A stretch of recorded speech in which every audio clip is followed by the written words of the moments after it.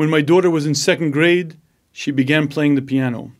That piano rested against the wall of my study, so I got to hear her when she was beginning to learn how to play the piano. And to be honest, it was painful to hear the same notes over and over, and it was quite an experience. But she continued taking lessons, and she got better and better. Now, many years later, she plays beautifully. To hear the harmonies, the melodies, the music coming through is something spectacular and beautiful.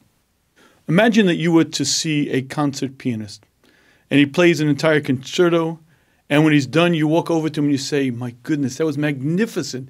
How long have you been playing?" And he says to you, "Oh, about a week." No, I mean, when did you start learning how to play the piano? "Oh, about a week ago. I just sat down and kind of started, playing, and this is what came out." Naturally, you wouldn't believe him because the piano is something that takes an awful lot of time, practice, and focus to learn how to play. On a piano are 88 keys, but the timing, the rhythm, the way you press those keys either creates beautiful music or creates mere noise. Have you ever looked at a person and instantly known what they were feeling? Most of us do it all the time. You could look at me and see if I'm happy or sad, angry or disappointed. My face shows my emotions. But that's not as simple as you might think it is, because there are 98 muscles in the face that tell the cheeks to go higher, the brow to go lower, and the various emotions that I feel are expressed on my face through a very complex, very, very sophisticated arrangement of those muscles. So here's the point. The 88 keys on a piano take years and years to master how to move them. Yet who taught you how to move your cheeks, your brow, the 98 muscles of your face?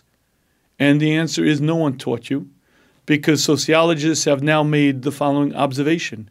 Throughout every society, throughout every type of structure of civilization, people will demonstrate the same facial appearances to the same emotions.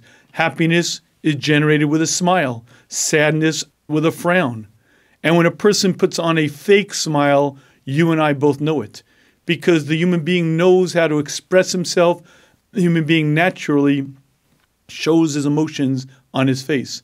And if you like to see one of the wonders of creation, it's that this very, very delicate thing called the face, controlled by 98 muscles, and it's such a fine, delicate control. And if you're not sure that that's right, just look at a person who has a stroke, and you'll quickly see to regain the muscular control, it's very difficult. Yet each of us at a very tender age naturally did it, because that's one of the gifts that God gave to us, to be able to show people what we're feeling. And his very delicate ability to show our emotions comes naturally, because that's one of the great wisdoms that God invested into the human being.